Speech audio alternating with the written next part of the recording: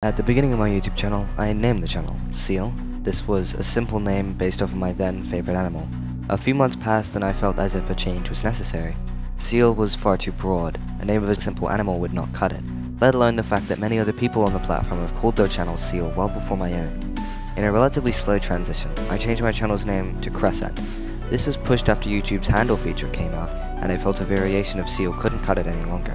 Now I'm changing my YouTube channel for the last time to Vyxse. I needed to change from Crescent as the name was still very popular on YouTube.